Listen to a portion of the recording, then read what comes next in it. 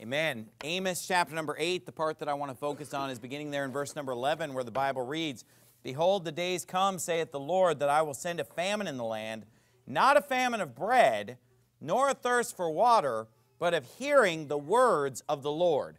And they shall wander from sea to sea, and from the north even to the east. They shall run to and fro to seek the word of the Lord, and shall not find it." And the title of the sermon tonight is "A Famine of Hearing God's Word." A famine of hearing God's Word.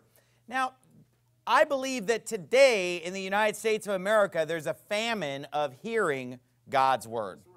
Meaning that there are a lot of people who are hungry to hear God's Word. They desire to hear God's Word and to be filled, but they can't find it. Now, there's definitely no shortage on Bibles.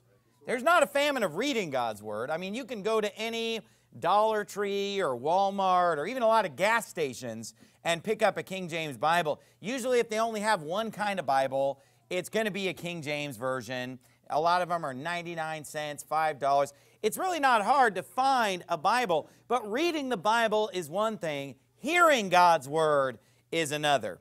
You see, people are starving today to hear biblical preaching. They want God's Word to be preached. They want to hear it thunder forth from the pulpits with power.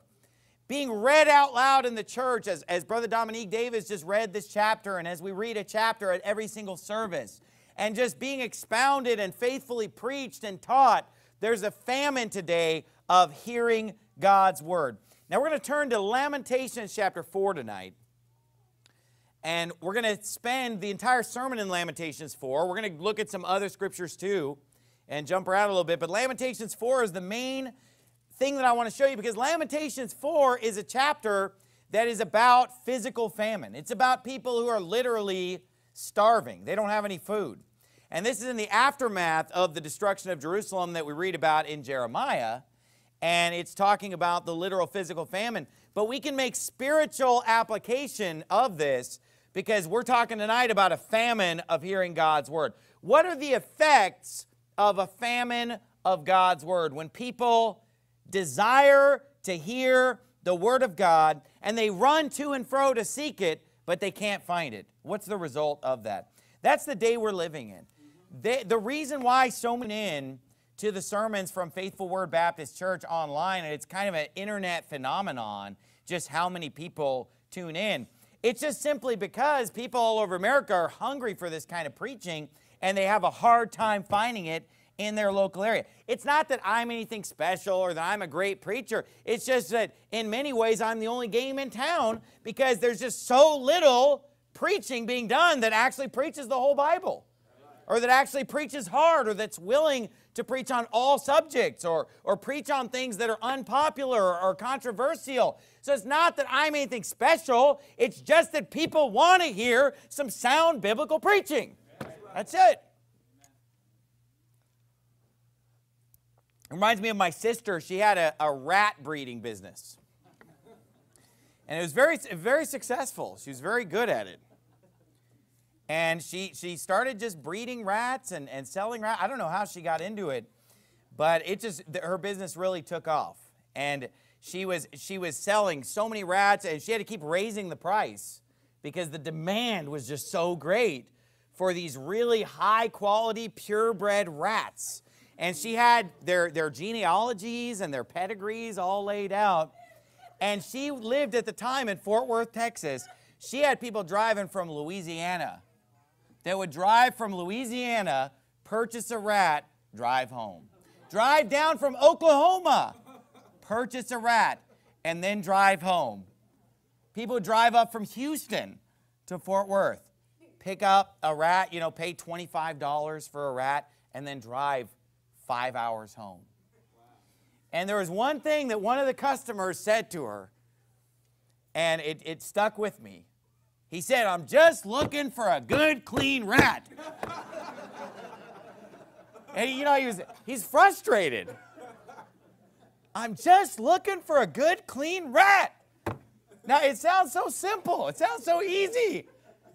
But there's a famine in certain areas of, I guess, finding, a good, clean rat. You know, the ones at the pet store, they haven't been properly socialized, or they don't have the right pedigree. You know, and it was or they're not the Dumbo-eared albino whatever. I don't remember all the details. You know, my older sister explained it to me at the time. But the reason I bring that up is just that, you know, what people are looking for today, it's not complicated. They're just looking for somebody to just get up and just preach the Bible. Right. And just not be afraid what people think, not worry about what's going to happen and if it's going to offend someone or hurt somebody. You know, just get up and just tell us what the Bible says. Just get up and just tell us what the truth is. Just preach all of it, and just that's all we're looking for. Right. And you young men that have a desire to preach and to go in the ministry, God can use you. You don't have to be anybody special. You just have to be willing to get up and preach the whole Bible, and not trim the message, and be instant in season and out of season. Lamentations chapter 4, we can see some of the effects of a famine, but we're going to apply it to a famine of hearing God's word as opposed to being a physical famine. Look at chapter 4, verse 1. How is the gold become dim? How is the most fine gold changed? The stones of the sanctuary are poured out in the top of every street. And the first thing I want to point out is that God's word is likened unto gold in the Bible. Of course, the famous song that's based on Psalm 19 about God's words, more to be desired are they than gold, yea, than much fine gold, sweeter also than honey and the honeycomb. But when there's a famine of hearing God's word, the gold becomes dim. And not only that, it says, how is the most fine gold changed? What am I talking about? Well, because people don't know the Bible, as a result of not hearing the Bible faithfully preached, that causes a couple things to happen. Number one, the memory becomes dim. You know, people's memory of what the Bible even teaches becomes dim, to where now you preach things that you would expect everybody to know from the Bible, and they don't know them anymore. They don't even know the basic Bible stories, the basic truths. But not only that, it says the most fine gold is changed. And today, we have a bunch of modern so-called versions of the Bible that have changed the Word of God. You know, this right here, the King James Bible, is the most fine gold right here. This is the true Word of God right here. But now, the gold has been changed. And look, this scripture right here, it's not talking about a change for the better. When it says that the most fine gold is changed, it's a change for the worse. God's word today has been corrupted. The Bible says we are not as many which corrupt the word of God. There are many, the Bible says, who corrupt the word of God. And there are all these new corruptions coming out all the time. The NIV, the New American Standard, the New Living Translation, the ESV. They remove entire verses. They remove entire phrase. They remove the word hell. They remove the word damnation. I mean, they make all kinds of dramatic changes. And people will say, oh, well, it's easier to understand. But that's because there's a famine of hearing God's word. You haven't eaten a real meal in so long that you don't even recognize good food anymore. And that's why you think that the NIV is a legitimate substitute for the King James Bible. If there was a constant, steady stream of the King James being preached, nobody'd switch to the NIV. But the reason that that switch was able to be made was because so little of the King James was being preached in so many places that it was pretty easy to switch versions. If you were reading it every day, and if it were being preached every week, and you were hearing a lot of it, you wouldn't just switch to something else. But because of the famine of hearing God's word, the gold has become dim, and the fine gold is changed. You say, well, Pastor Anderson, it's just the new versions are so much easier to understand. Isn't that what they tell you when you go to the Christian bookstore?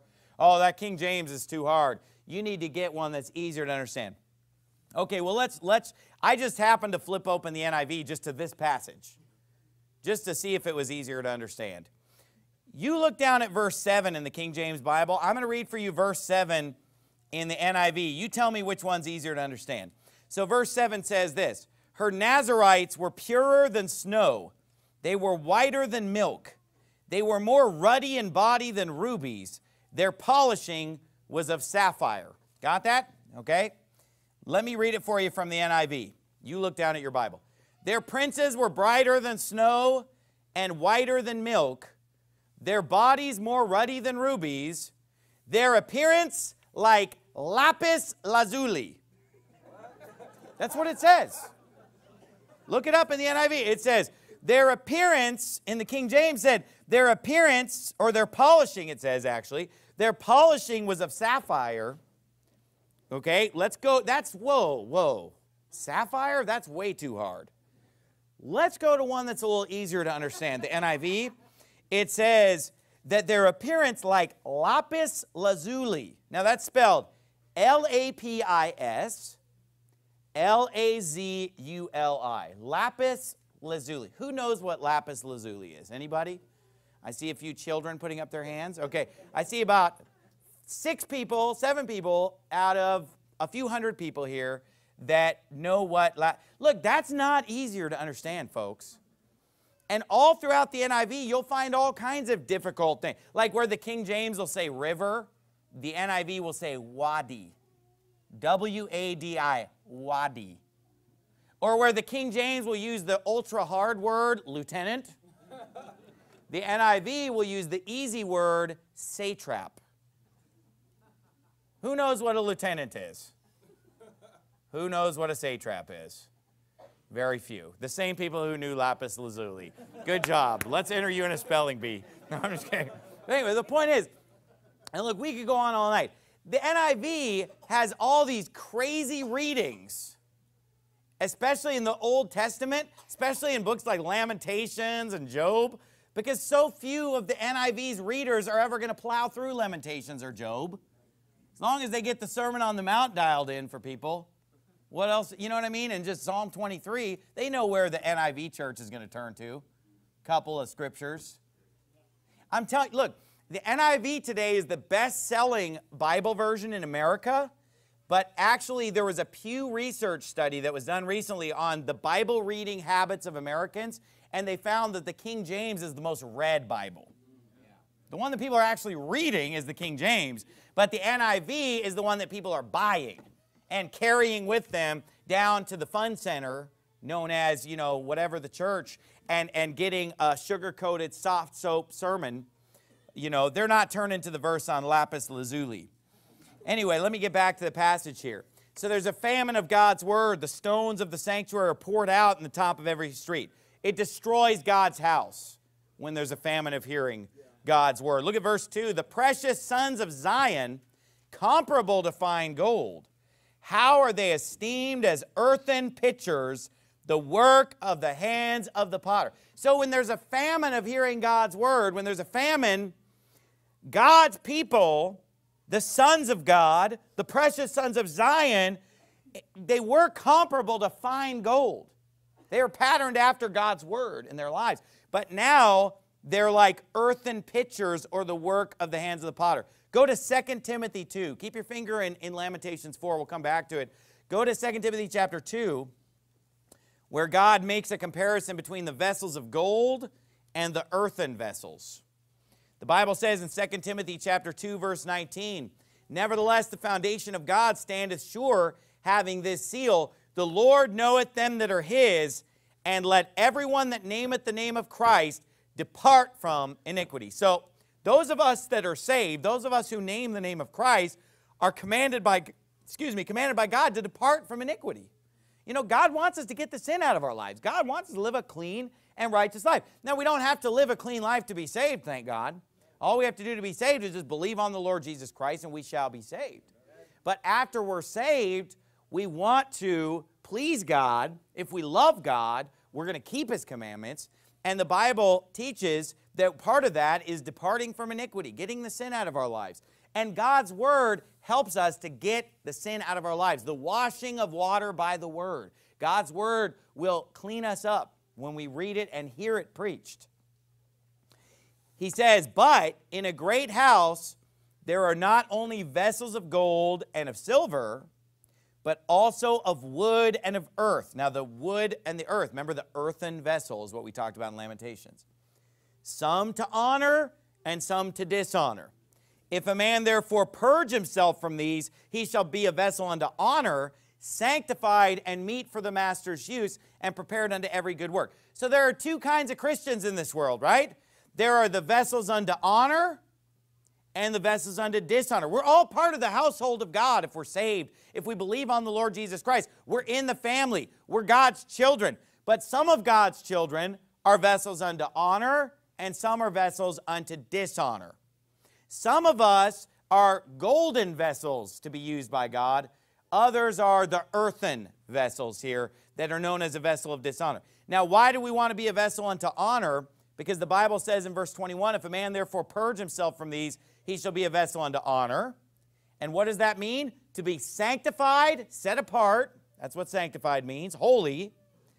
And meet for the master's use, meaning that we're appropriate to be used by God. We're suitable for God's use.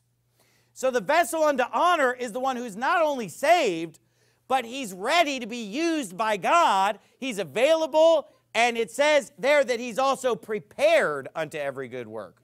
So the vessel unto honor is the one that's ready to go. He's holy, he's separated, and he's prepared unto every good work. He's meet for the master's use. That's the vessel unto honor. Go back, if you would, to, and by the way, notice at the beginning of verse 21, if a man therefore purge himself from these, the these that we should purge ourselves from are the vessels unto dishonor. You know, if we just constantly hang around with backslidden Christians, that's probably going to have a worse effect on you than even hanging around with unsaved people. I mean, the Bible teaches that it's even worse to hang around with somebody who's called a brother who's a fornicator, or who's called a brother who's a drunk, or who's called a brother who's an extortioner or whatever, than even the unsaved. Because at least with the unsaved, okay, maybe you can win them to Christ. But these Christians that are backslidden and they're vessels unto dishonor, they're not listening to the Word of God, they're an earthen vessel, they're not ready to do anything for God, they're not meet for the master's use. People tend to drag you down and hold you back spiritually.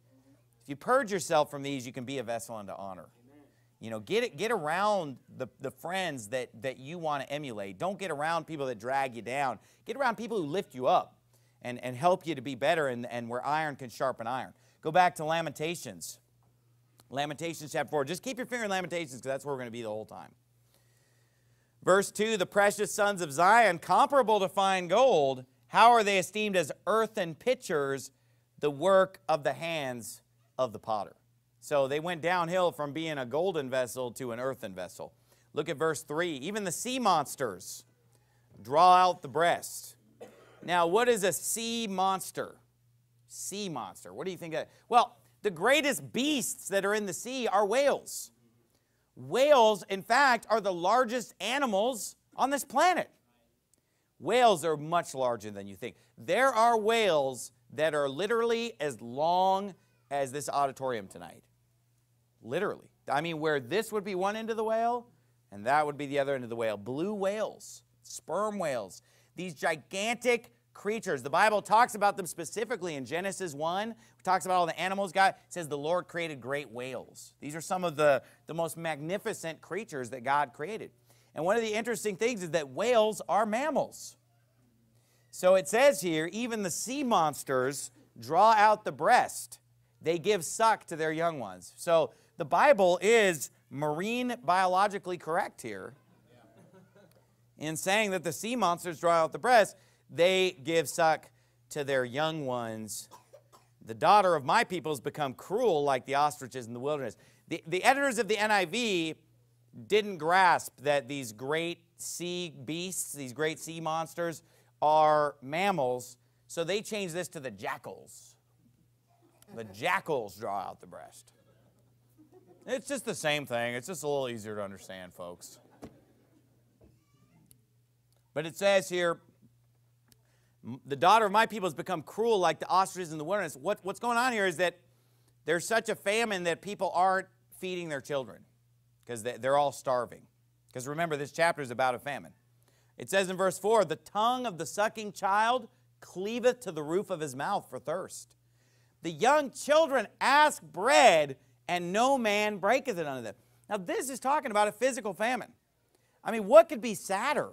What could be more depressing, right? Can you imagine how sad it would be to see your own young children hungry and not being able to feed them? That's probably every mother's worst nightmare.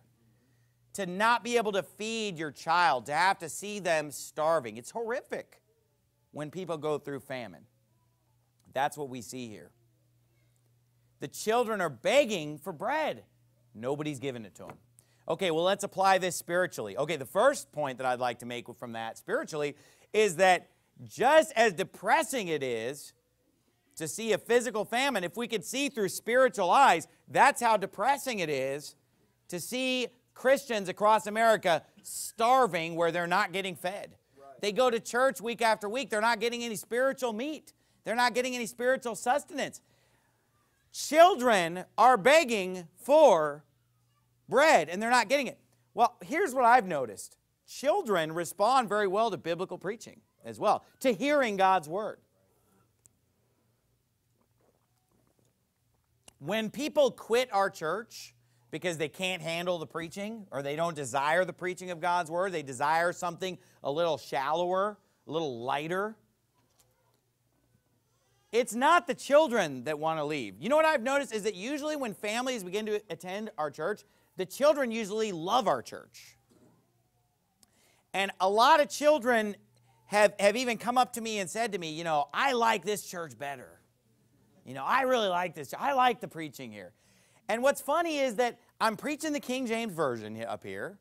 I'm turning to some difficult passages. I'm turning to Lamentations 4, Amos 8. You know, I'm turning to some rough passages in the Bible. You know, we're preaching through Jeremiah on Wednesday nights. But you know what's funny is that even just in the last few weeks, a child said, I like Faithful Word Baptist Church because I understand the preaching. I understand it. You know, children, they're more pure. They haven't been as tainted by this world and as corrupted by this world. And they desire the truth. They desire God's word.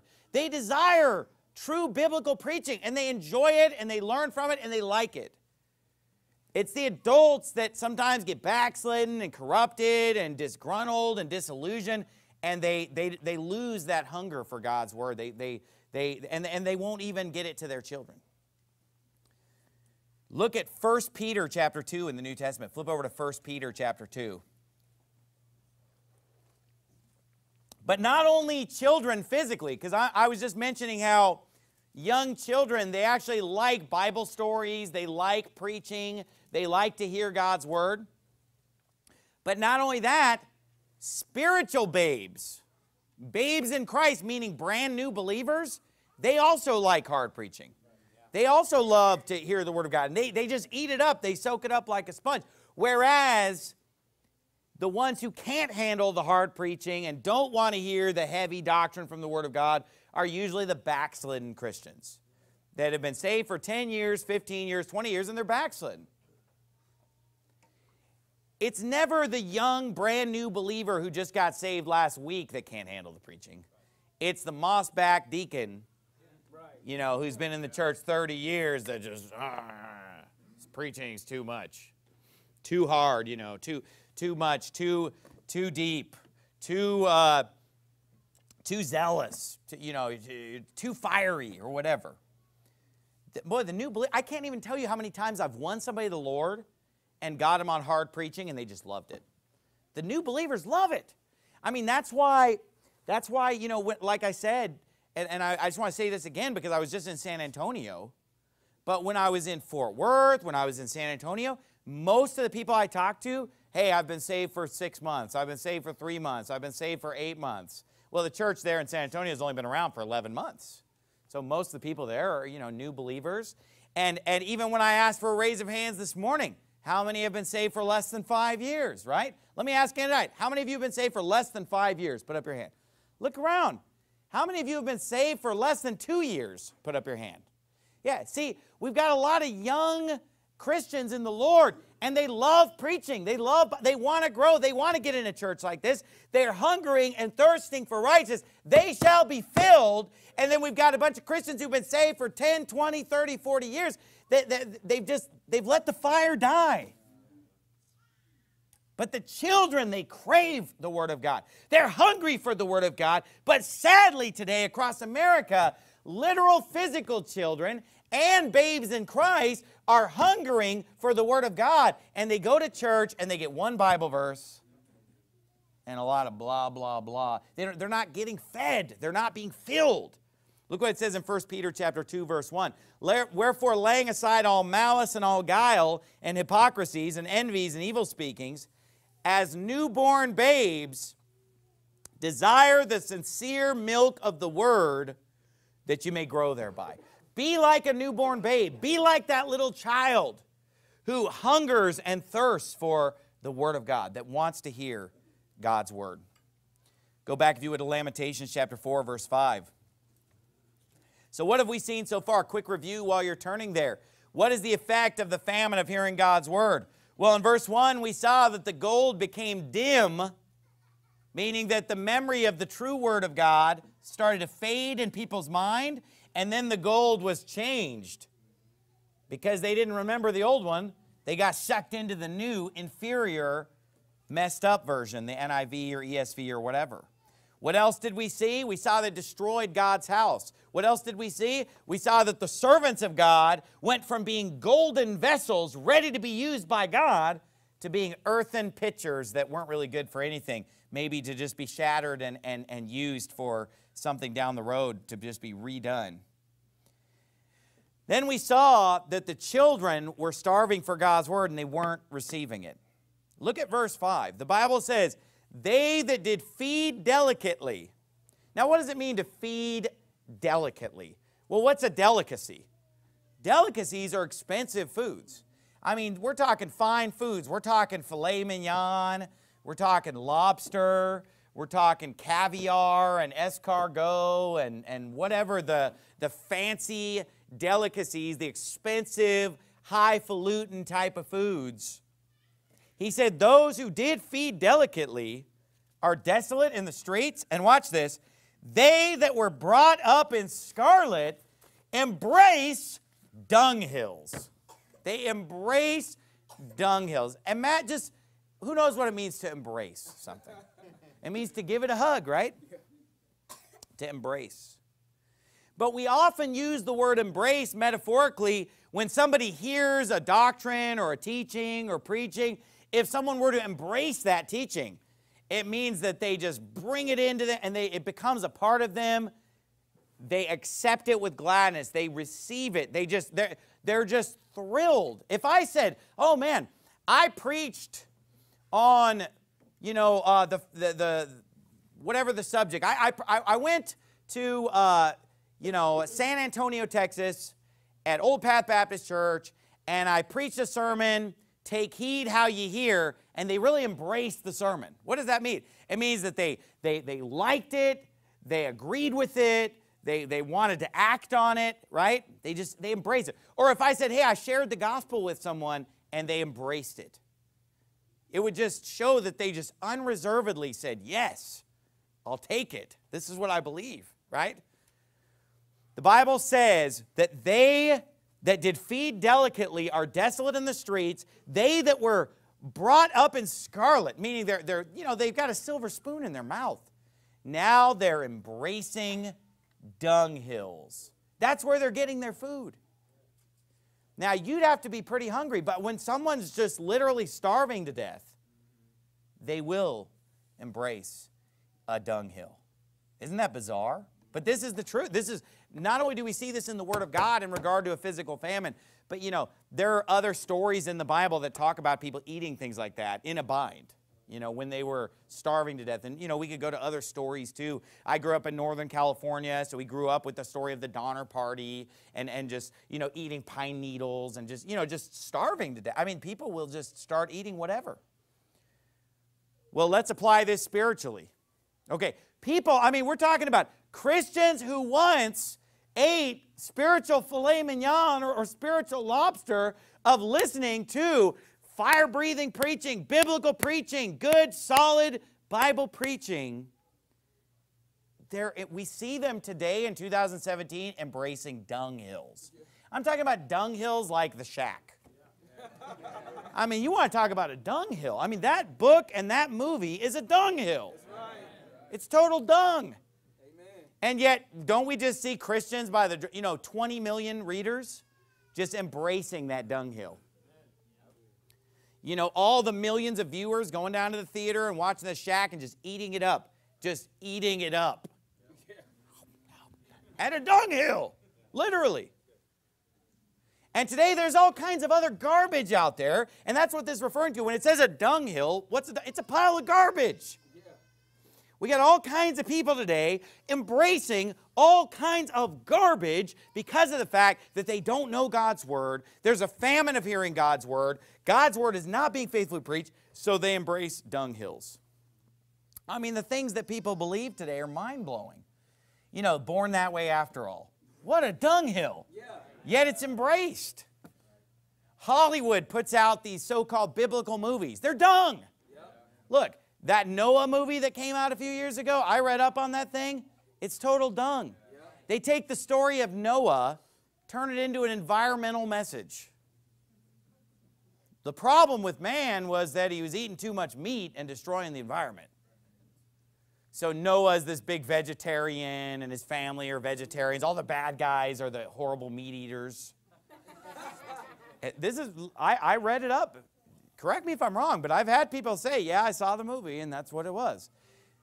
God, in that story, He doesn't want to save Noah and Noah's family. He just wants to kill everybody. So according to the Hollywood movie, the whole purpose of the ark is only to save the animals.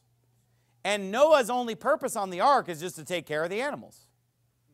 And then after he takes care of the animals, he's supposed to end the lives of his family and himself. That's what God wants him to do in the movie. He's supposed to literally murder and then take his own life. So that the world can just go back to the animals, how it belongs. I'm not kidding. This is what the world puts out as a biblical movie because they know all the Christians will go see it. The Christians will flock to it and say, well, it's close enough. Hey, at least it's getting us thinking about the Bible. At least it's getting us talking about the Bible. I mean, we used to think that the Bible movies from the 60s and the 50s were inaccurate. I mean, good night. These movies that they're coming out with now, and I know they come out with Jesus movies, and they come out with, the Noah movie. What's the other one that they came out with? They came out with the Egyptian movie about Moses. I didn't really read up on it. Gods and Kings or something, I don't know. Some worldly person want to tell us about it? No, I'm just kidding. But anyway, the Gods and Kings or whatever, I dread to think what they did to it. But they come out with these so-called biblical movies where they twist. What's the other one? Didn't they just come out with some other Bible movie recently? What is it? Help me out, people. Huh? Risen? Oh, I didn't even hear it. I missed that one. Young Messiah? Wasn't there was some other Old Testament story that they did recently, I thought. Maybe I'm just imagining things. Maybe I just had a bad dream or something. Exodus, Gods and Kings. Yeah, I mentioned that one. The Case for Christ. I'm not familiar with that one either. No. I'm talking about where they take the Bible stories and turn it into a Hollywood movie and change everything. They got Noah being a psychopathic murderer of his own family and everything. Esther? You're just making stuff up now. And maybe it's in the works. I don't know. But my point is they put out this dung and people just embrace it. They just embrace the dunghill of whatever worldly Hollywood left behind. Did I mention that yet? That's the one I was missing. Left Behind. Both versions of it, right? They put out Left Behind. The Christians get so excited. Oh, Nicolas Cage. Nicolas Cage's career is all washed up, apparently. He doesn't even believe in the Bible. He doesn't even believe in the rapture. He doesn't even believe in Christ. His career is hurting, So he figures he'll make a little money off the Christians for a while with the Left Behind film. But there are all kinds of just strange doctrines and weird teachings and just all kinds of garbage out there. And Christians today, when they haven't been listening to the Word of God, they just embrace it. They just eat it up. And we that are reading God's Word and listening to real preaching, we're still used to eating the good food, the good things in life. We're still used to eating the surf and turf of God's Word being faithfully preached. And we can't even understand it.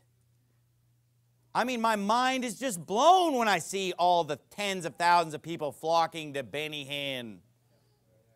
Just flocking to Kenneth Copeland, flocking to T.D. Jakes, flocking to these false teachers, and they just eat it up and they love it. And they don't understand us, and we don't understand them. Right? I'm looking at them like, what? And they're looking at us like, what are you guys doing over the faithful Word? But this is the same thing. It's like if you take somebody who's eaten junk food their whole life, if you took them to a fancy restaurant, they won't even like it. It's true. I mean, if you take somebody who eats nothing but fast food and junk food, try taking them out to a fancy restaurant sometime, and they'll turn their nose up at everything. They don't understand it. They don't want it. They're just like, give me a cheeseburger, What is this stuff? Snails? Or what is, look, if you could take, what's a really fancy restaurant? That Hawaiian place. What's it called? Roy's. Who's been to that place? Oh, let's see, they're real high rollers here. Did you eat it in Hawaii? Yeah. Dude, was that place crazy or what? It was really good. But was it expensive or what? Yeah. That's the most expensive restaurant I've ever eaten at. I was doing it on a gift card, folks. All right, I'm not some high roller pastor now, okay? Don't worry about me that I've gone over to the dark side as some, yeah, oh, by the way, Faithful Word's getting a private jet next week, I don't want you to get the wrong idea. I was doing it on a gift card. I was given a gift card. I got a gift card, and the gift card was like $150. But that's what it takes for 2 people to eat there. So my wife and I, we got the gift card. We're like, well, are we going to go a couple times or, bring the whole family? We went there, the 2 of us, and there's $1.50 left on that gift card after one meal. I don't even think we got dessert. Or we split one, yeah. But we have like $1.50 left. But I'm thinking like, man, I got this $1.50 left. I don't think I can afford to go spend this $1.50 though. There's nothing on the menu for $1.50. They might say hi to you for $1.50. But man, it was good. It was amazing. I mean, that food was awesome. We loved it. It was a great treat. We enjoyed it. It was a special outing. But you know what though? There's a lot of people that even if you took them to Roy's Hawaiian Fusion, they'd walk away saying, drive me through McDonald's. I'm not kidding. You know that's true. Because their taste buds are so messed up from all the junk food. And that's today what we have. When we see Christians today embracing dung, literal dung for doctrine, that tells us there must be a famine of hearing God's Word. These people don't know what good food is. They don't know what good meat is. Are you still there in Lamentations?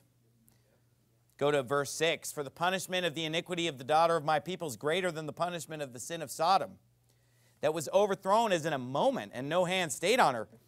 Her Nazarites were purer than snow. They were whiter than milk. They were more ruddy in body than rubies. Their polishing was of sapphire. I know that's a tough word.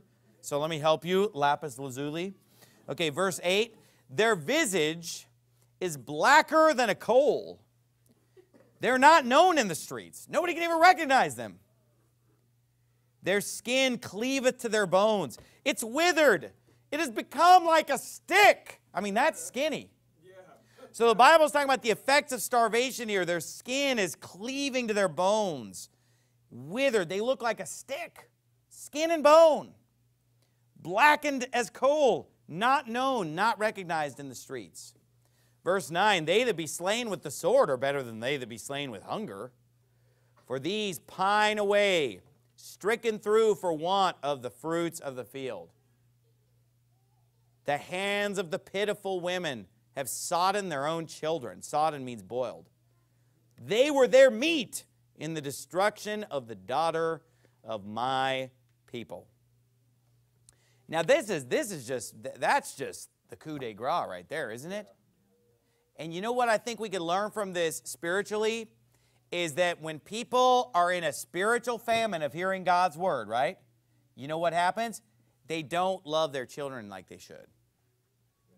I mean, look, these people, what did it say back in verse number 3 of this same chapter?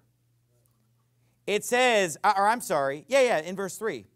It says that they're hardened against their own young ones, right? Or am I mixing something from the book of Job? What's that? Yeah, they become cruel like the ostriches in the wilderness. But then if we were to cross-reference it over to Job like I normally would, we don't have time, but over in Job it talks about how the ostrich, because they're compared to the ostrich here, the ostrich is hardened against her young ones, is the word I was looking for. Okay, that's what the ostrich is like according to the book of Job. So they're hardened against their young ones. I mean, look, when you're sodding your young ones and that they're your meat, you're hardened at that. I mean, that's hard. Yeah. That's a person who has lost all care and all normal affection for their child. And we see today people having a lack of natural affection for their children. Not loving and caring about their children. Not putting their children's welfare as a thing of importance in their life. It's like they don't care what happens to their children. They're so self-absorbed and just so selfish and self-centered. They'll go to some liberal church. They don't even care that their children aren't even learning the Word of God that they learned when they were young. But they don't even care that their children go to the devil. Doesn't even matter. Lack of love and affection for their children as a result of famine of hearing God's word. Verse number 11, the Lord hath accomplished his fury. He's poured out his fierce anger and hath kindled a fire in Zion and hath devoured the foundations thereof. Verse 12, the kings of the earth and all the inhabitants of the world would not have believed that the adversary and the enemy should have entered into the gates of Jerusalem. Now let me stop on this verse here. Verse 12, the kings of the earth and all the inhabitants of the world would not have believed that the adversary and the enemy should have entered into the gates of Jerusalem. Now let me ask you this. If we were to go back in time to a period where there was not a famine of God's word being preached like it is now, if we were to go back in time, let me ask you this. Would the inhabitants of the world even have believed that we would just invite the enemies of Christ, the enemies of God, into the house of God, into the church of God? Would the world, I'm not talking about the Christians, would the world even have believed in, for example, the 1950s or 60s, would they have believed that the adversary and the enemy should have entered into the gates of our church? Let me just put it to you this way. Would the world have believed in the 50s and 60s that we were bringing the sodomites into the church in 2017? And embracing that dunghill? No one would have believed that. Look, my dad was born in the year 1950, and he grew up in Los Angeles, California. Just so you know, that's not the Bible Belt. He grew up in the San Fernando Valley, just right in the shadow of Hollywood. In the 1950s, he went to school. It was opened in prayer. They read the Bible. And the men had to have short hair. And the girls had to wear skirts and dresses that went to the knee. This is in L.A. in the 60s. I mean, I'm talking about when he was 16, 17 in L.A. in the 60s. And every single school year, the public school would cancel school for 1 week, and they call it the spiritual release or spiritual emphasis week or whatever they called it. And whatever religion you were, you'd go to your church for that week and have like a vacation Bible school with your church. And everybody was required to go to whatever their religion was. So if you were a Baptist, you know, you'd go to Faith Baptist Church on Farallone and Satacoy in Canoga Park, California. Or if you were the Catholic, you'd go over to St. Thomas the Worker or whatever that Catholic, Saint somebody the Worker. church, and we were just talking about this the other day, but they'd go to a Catholic church, and if you were Methodist, you'd go to your Methodist church. So basically, it was just the school system even emphasizing spiritual things and telling people, hey, go to church for that. We're going to cancel instruction in a public school in California. We're canceling instruction for every student that they might focus on the things of God for 1 week, that they might just spend the whole day hearing God's word. Okay, we've come a long way, haven't we, in the last 50 years in America? But I wonder if at that time we would have even gone to just the worldly people of L.A., people that weren't even Christians, and said, hey, do you believe that 50 years from now, churches will be bringing homosexuals into the church, inviting them into the church? Just inviting the enemies of God, the hater. And look, the Bible says they're haters of God, folks. It says in Romans 1, they hate God. They're haters of God. Would you have thought that they'd be bringing them into the church, embracing them into fellowship, embracing them into God's? You never would have even believed that. But today, for me, even saying that, I'm considered radical and crazy and all this stuff. Look, I'm not preaching anything that would have sounded out of place before there was a famine of hearing God's word in this country. And because there's a famine of hearing God's word in this country, somebody actually pulls out the word of God and start preaching what it really says about the Sodomites. And people are, I've never heard that before. You know what it reminds me of? It's like when you give someone a new food that I've never seen that before. I've never tried that. Some people they won't try anything new. Well, give me something I'm familiar with. Give me chicken fingers, amen? That's what if somebody doesn't like chicken fingers, you're in trouble. Because that's usually a go-to if somebody's picky, chicken fingers and fries. I mean, it's just, you can't go wrong. But this attitude that says, well, I've done, I can't believe it. Well, it's not my fault that there's a famine of hearing God's word. We've opened up a spiritual cafeteria here. And we're trying to just shovel out as much food as we can. I mean, we're trying to move people through the line, and we're just slopping the food onto their plate and stuff. And then through the internet, I mean, we've just got all kinds of delivery trucks just bringing bags and bags. We're going down to Guyana. We're going to Malawi. We're going all over America. We're going to these soul winning marathons, and we're just bringing suitcases and suitcases full of delicacies for people to get some good food, to get some spiritual meat on the bones. And then, literally, over the issue of the Sodomites of all things, people are just like, oh, I've never tasted anything like this before. It's Roy's Fusion. Do you know how much that costs? Yeah, I don't know what this is. I want a Happy Meal. I want a happy sermon. I want a toy in it. Where's the toy? Grow up. Now, did they give you a toy at Roy's? I didn't get a toy either. There's no toy handed out at Roy's Hawaiian Fusion. Did they have a playland in the back with a slide? Yeah, I didn't see it either. I mean, look, the enemy, the adversary, entering into the gates of Jerusalem.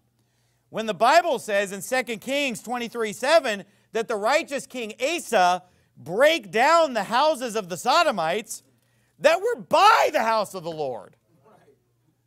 So the house of the Sodomites were by the house of the Lord. King Asa said, break them down. And you know what? He did that which was right in the sight of the Lord, it said. But today, it's not enough to have them by the house of the Lord. They want them in the house of the Lord. We got to bring these people in. Otherwise, how are they going to get saved? They're reprobates, number one. But number two, even if you believe they can get saved, then you go out and get them all saved, for all I care. Go out and get them saved. Did you know that people don't have to come to church to be saved? We're not bringing in these dangerous predators and dangerous pedophiles. We're not bringing in the enemy and the adversary and the hate. Look, there's nobody who hates God more than these Sodomites. Just ask them. They'll tell you. They hate the Lord. But they'll pretend Oh, yeah, I just want to worship with you. No, they're infiltrating, folks. Yeah. They're trying, it's a Trojan horse trying to get into the gates of Jerusalem here. Well, not this Jerusalem, but they say, oh, you know, we got to bring them in. That's a dunghill of a doctrine. And right here we see that even the world would have never thought that was possible. They would have said, that'll never happen. You're a fool if you think that'll happen. If we would have said that in the 50s, hey, preachers, I mean, I wish I could get in a time machine, right? Go back in time to the 50s and 60s and take these guys aside and say, listen, guys, you need to preach a little harder on the sodomites because you guys don't know what's coming. So you need to really lay a strong foundation with your church members so that they know, so they don't buy into this. They would have said, that'll never happen. I don't want to talk about that subject. It's too unwholesome. I want to keep preaching on that. No, really, it's going to be everywhere. No, it won't. No, Baptists will be bringing them in. No, you're crazy. They never would have believed it. Isn't that what it says here? Yeah. But yet, it happened. Because of what? Because of the famine. Because of the famine of God's word. Look at verse 13. For the sins of her prophets and the iniquities of her priests that have shed the blood of the just in the midst of her. They've wandered as blind men in the streets. They've polluted themselves with blood. Now, I got to hurry for sake of time here. I'm going to skip some of this. You know, we could expound all this. You can read it on your own and let the Holy Spirit guide you through some of this. But for sake of time, let's jump down to verse 20, just for sake of time. The breath of our nostrils, the anointed of the Lord, was taken in their pits, of whom we said, under his shadow we shall live among the heathen. Now, that's kind of a tough verse there. It's kind of a mouthful. Let's break this down. The breath of our nostrils, the anointed of the Lord, was taken in their pits, of whom we said, under his shadow we shall live among the heathen. Okay, let's break this down. First, let's start at the end and work backwards here. Under his shadow we shall live among the heathen. Now, this is talking about the Jews, right? The context of the book is the children of Judah, they're experiencing famine because of the destruction of Jerusalem, because of the Babylonian army coming in and invading them, and they're going to go captive into all nations of the world. They're saying, under his shadow we shall live among the heathen. The his there is talking about the heathen people. They're saying we're going to live under their shadow as we live among them. Okay, there are bad people under whose shadow they think they're going to live among the heathen. Let me prove that to you. Back up a little bit. It says, was taken in their pits, of whom we said, under his shadow we shall live among the heathen. So somebody has a pit for them. Now, what is a pit? A pit is a trap to catch someone, right? It's a snare. You don't want to fall into a pit, do you? If somebody digs a pit for you, they're out to get you. They're out to hurt you. They're out to destroy you, right? So the people these bad people made a pit, and God's people, the anointed of the Lord meaning God's people, were taken in those pits, their pits, of whom we said, under his shadow we shall live among the heathen. I know that's kind of a tough verse. But what's he saying there? He's saying they thought that they could basically live among the world and get under the world's shadow and live under the world's shadow, the heathen shadow, the shadow of the wicked, and that it's going to be great, but actually is a trap. Those people under whose shadow they began to trust were actually digging a pit for them. Actually out to get them, out to destroy them, out to ensnare them. Does everybody understand? It's kind of a tough verse, but when you slow down, break it down, it makes sense at that point. Now, all throughout the Bible, God uses the shadow as a reference to trusting in him. Trusting in him, getting under God's shadow, right? Letting him cover us. The Bible says, and I'll just read these quickly, keep me as the apple of the eye, hide me under the shadow of thy wings, the shadow of God's wings. How excellent is thy loving kindness, O God. Therefore the children of men put their trust under the shadow of thy wings. Psalm 36:7. Because thou hast been my help, therefore in the shadow of thy wings will I rejoice. Psalm 63:7, and Psalm 91:1 says, he that dwelleth in the secret place of the Most High shall abide under the shadow of the Almighty. So when we're trusting in the Lord, when we have all of our faith in God, we're under His shadow. He's a shade unto us to protect us from the sun by day, you know, as it says in Psalm 121 and so forth. So they're trying to get among the heathen and under the world's shadow, under the shadow of the wicked. And we need to get under God's shadow, is what the Bible's saying. You know, we need to trust in the Lord. And these are basically people who want to get worldly. They want to ride on the coattails, not of the Lord, not of Jesus, not of the apostles. They want to ride on the world's coattails. They want to use the world's methodology. They want to use the world's music. They want to use the world's celebrities, right? And that's what they've put their trust in and under whose shadow they want to be. And it's a trap. It's a pit that you fall into, is what the Bible's saying here. So when there's a famine of God's Word, instead of trusting in the Lord, trusting in His Word, we start to lean on worldly gimmicks, cheap entertainment, worldly methods of building the church, worldly music, worldly program. Because, hey, we live among the heathen. We got to be like them to win them. But it's a pit. And I'll close with this. The Bible says in verse 21, rejoice and be glad, O daughter of Edom, that dwellest in the land of Uz. The cup also shall pass through unto thee. Thou shalt be drunken and shalt make thyself naked.